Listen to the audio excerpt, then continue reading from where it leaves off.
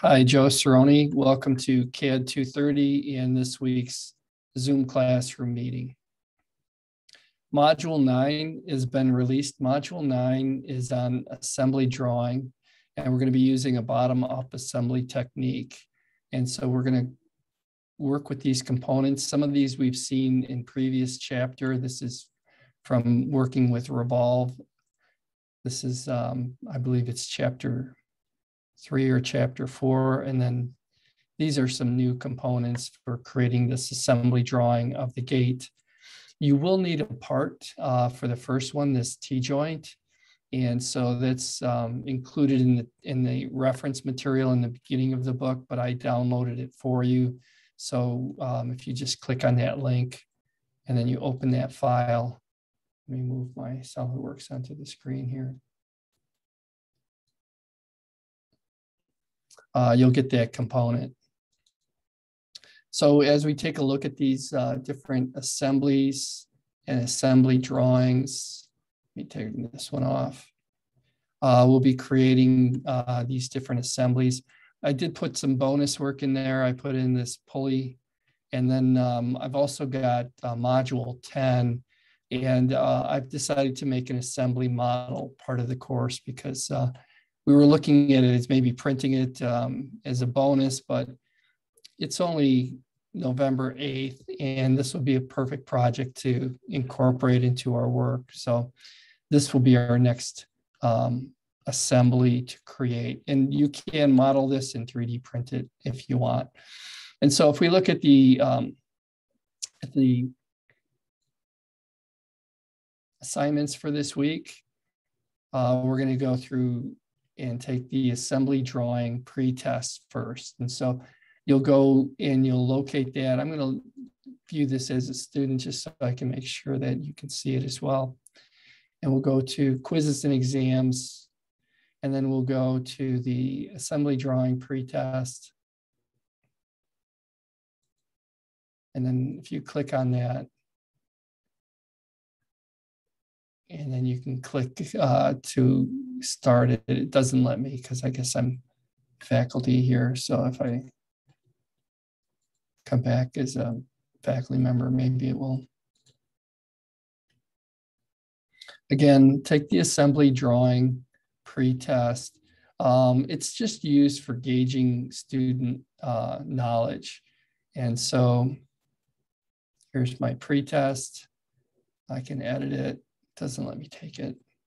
And so the assembly drawing pretest is nothing you need to do well on, just see if you have an understanding of it. And then we'll take a post-test at the end of the semester to gauge if there was a change in your knowledge level of creating these assembly drawings. So please take the assembly drawing pretest so that I have good data. Lab 9A is this first assembly, and it's this bottom-up drawing technique. Lab 9B is some other components that we've worked with in Lab 9C. And these files are available. I'm going to go back in as a student under content, and then module 9. And so you can see I've got a PowerPoint here, which I'll go through and talk about. Lab 9A has got the video for how to do 9A, and B has got the video for that. And then here, these are the components for the bonus material. And we should see some files for the assemblies for the gate components, and I'm not seeing those right now. So let me go back in. I'm going to pause this recording. Resuming, so we were looking for the components for Lab 9C. And so Lab 9C, here's the gate assembly. It's a zip file, and you can click on this, and then you can download that. Extract the files. And then you'll have the components needed to create the gate assembly. And let's take a look at those files as we work with these. So back to the main splash page here. We're going to create these different assemblies. And then as we work with assemblies, I've got some content here in my assembly drawing for parts and assemblies. I'm going to download that. And we'll open that.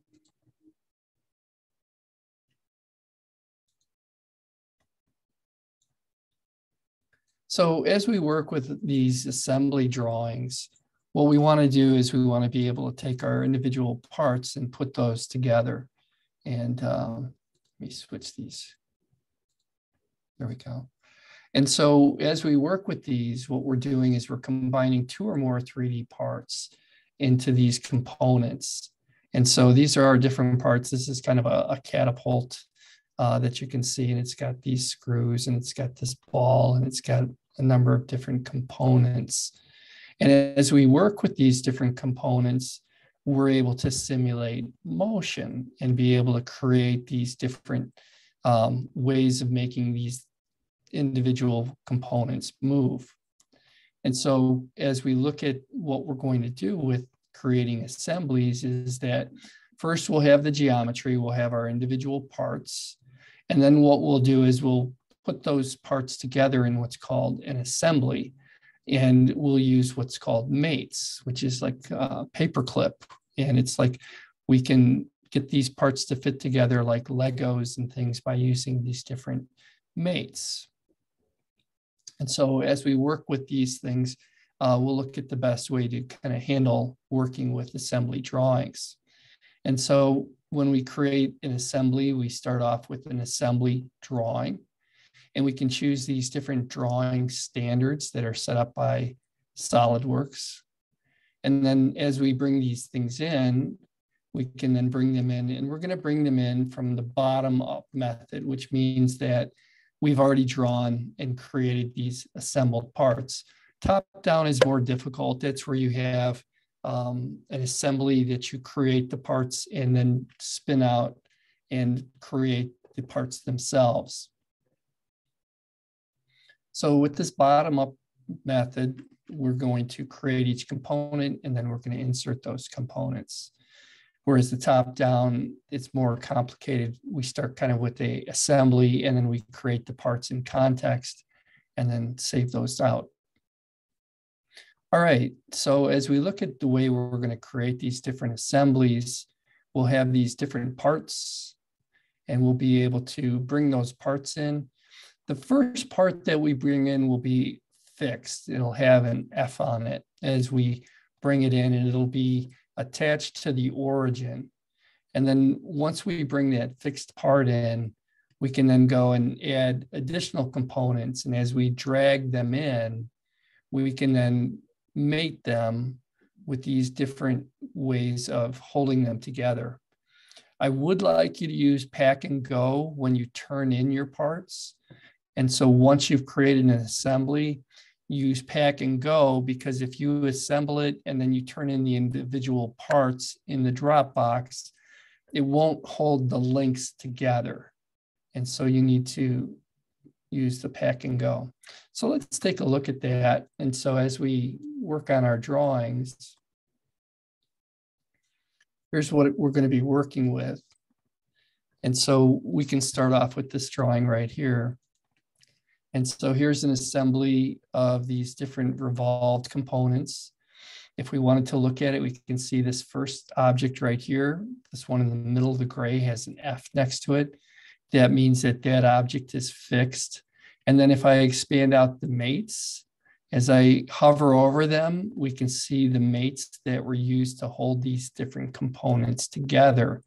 And as we apply these mates, we'll be able to then link them to move things. Now, it doesn't follow all the rules in real life, like we can go through walls and go through components, but the idea is that we can simulate motion, and then we can take away what's called these different degrees of freedom for those different components.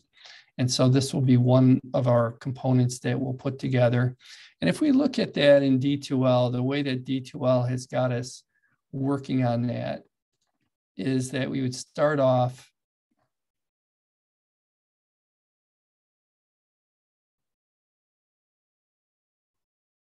with this bottom-up assembly technique, we'd work in inches, and we'd start off by creating an assembly drawing, and then start off by bringing in the center ball joint. They want you to turn on the origins, and then once you have the origin placed, then you drag and drop the first component in. And once the first component has been inserted into the assembly drawing, we then bring in the other components by browsing for them. And so we drag and drop these other components in. And then we start to mate them. And so mating them is like, how do we want to attach them? And so this first one, we're going to select these two circular shapes. And Solidworks is very smart. It kind of comes up with a solution that it will suggest, and it'll suggest to use these concentric mates. And so we continue to build these different concentric mates for these different components until we have the part fully assembled. And then we save that as the ball joint assembly. And what I'd like you to do once you have the assembly completed is to save it as a pack and go. And I'll just take a different one. So once I have that, what I'll do is I'll do the save as a pack and go. And let's see if it's under save as or if it's under a different spot here. I'm going to pause and check for that. So what we want to do is we want to go to pack and go once we have our assembly created. And then the pack and go will go out and find all the files in the locations where we have placed them. And then what we're going to do is we're going to say we're going to save it to a folder, or we're going to save it to a zip file. We're going to save it to a zip file, and then I can browse where that file will be. And so I'm going to put it into my bench vise drawing assembly folder. And so I'm going to call it Joe's bench vise. And I'll say save. And let's put it back one here. And then I'll hit save. And then that will create an assembly drawing or a zip file that I can then use within that. So if I come take a look at my desktop,